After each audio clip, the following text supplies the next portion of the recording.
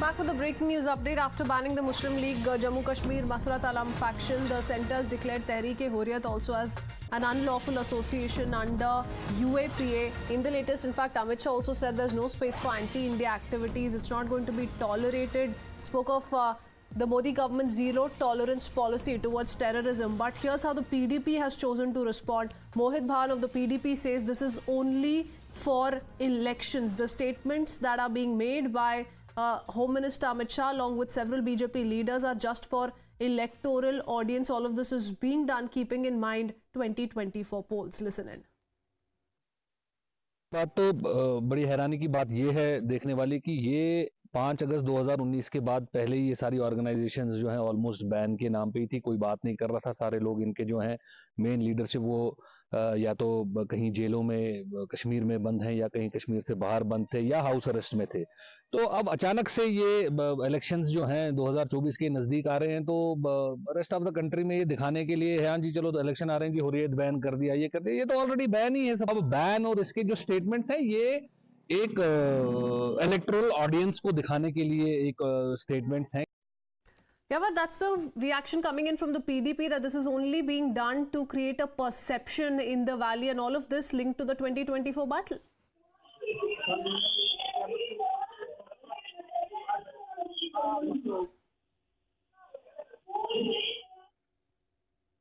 Yavar, can you hear me?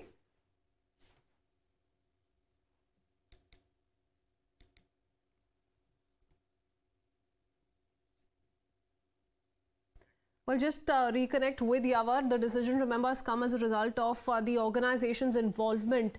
We're talking about the Tehreek-e-Hurriyat, its involvement in separatist activities in the valley. Now, the prohibited activities aimed at separation of Jammu and Kashmir from India and the establishment of Islamic rule is what has been taken objection to.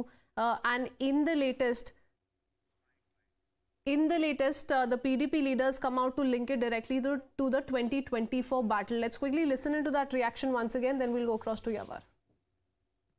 बात तो बड़ी हैरानी की बात ये है देखने वाली कि ये 5 अगस्त 2019 के बाद पहले ही ये सारी ऑर्गेनाइजेशंस जो हैं ऑलमोस्ट बैन के नाम पे ही थी। कोई बात नहीं कर रहा था। सारे लोग इनके जो हैं मेन लीडरशिप वो या तो कहीं जेलों में कश्मीर में बंद हैं या कहीं कश्मीर से बाहर बंद थे या हाउस अरेस्ट में थे।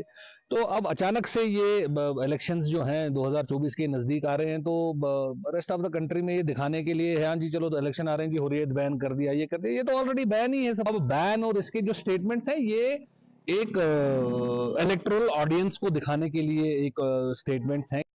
Yavar is back with us live on the broadcast. Yavar, you heard it from the PDP leader, says the BJP is only trying to create this narrative ahead of the 2024 battle that action has already been taken against these kind of organizations, and the BJP is only trying to rake this up given that this is election year.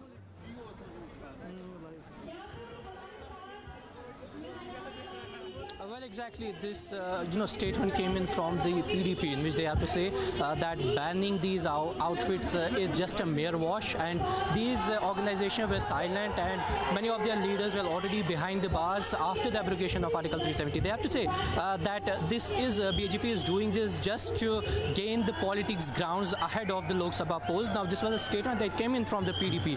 In fact, we heard that Apni Party President Alta Bukhari also said that the Home Minister is the head of the Union Territory, and whatever he has to take, he know who is doing and who is indulging in a lawful and unlawful activities. So somehow he backs the Home Minister's banning Hurriyat all across. But somewhere we are witnessing that political reactions are coming in from the regional party. Yeah, but it's interesting that the Home Minister on one hand has spoken of zero tolerance policy against terror of the Modi government. The PDP though, remember, has often come out to sympathize with terror elements, has now taken this jibe in the latest at the centre. Many thanks for joining us with that perspective. A quick break. We'll be right back with lots.